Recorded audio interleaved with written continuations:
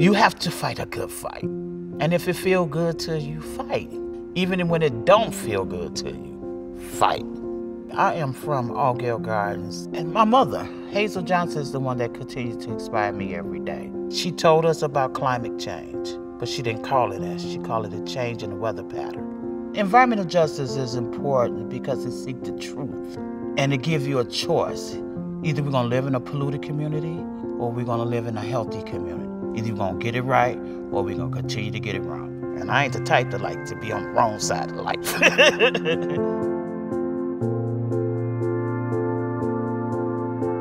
I'm the daughter of Mexican immigrants. We spent our summers in Mexico.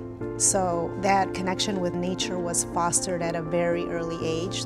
I always wanted to do architecture that was sustainable. We want to build buildings that are healthy for people. Inevitably, you come across preservation. The greenest building is the one that already exists. Sustainability takes us into so many areas like equity. We need to preserve our cultures. We need to preserve our histories. So it's not just about the building. It's so much more than that. Diversity is how you grow. I am from Chicago's South Side neighborhood of Inglewood. I got started in preservation because I wanted to understand the disparity that existed and how it impacts our personal lives. So the Folded Map Project, it really is just a visualization of Chicago's existing segregation and the historical impact today. I hope my project can help people understand that connection to history and how it impacts their everyday lives. The only way we can strive and actually reach a more equitable city and world is connecting to people.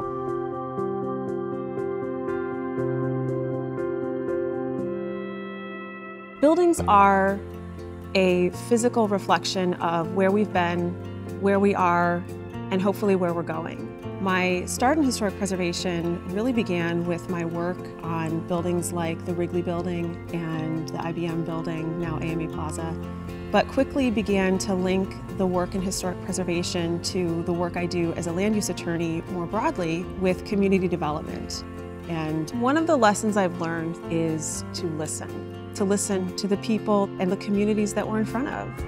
I hope that the impact of my work is to bring justice and fairness to the world that I live in, to see an equitable world.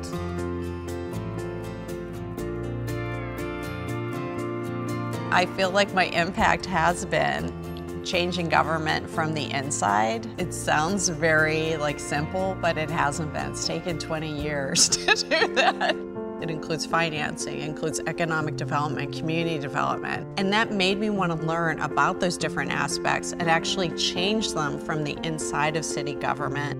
What motivates me and makes me believe in the work that we do are really the communities and the people who live there and what they see as important.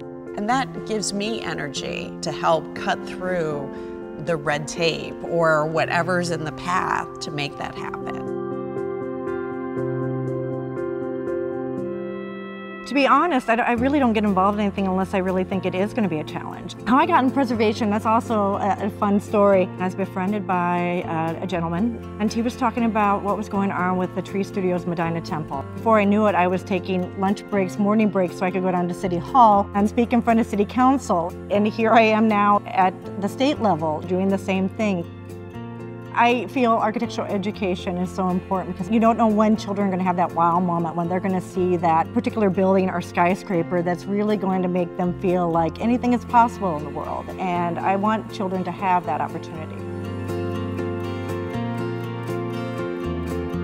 I'm excited to see more children, more diverse voices, more communities involved with preservation. I'm now currently serving as a commissioner for the Chicago Landmarks Commission. I am one of 9 commissioners. I'm the only Black woman that sits in that role. There has been this shift happening in the commission to where we're having more cultural relevancy.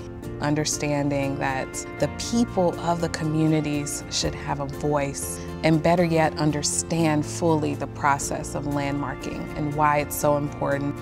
In an ideal world, everyone would have a voice and a say in preservation.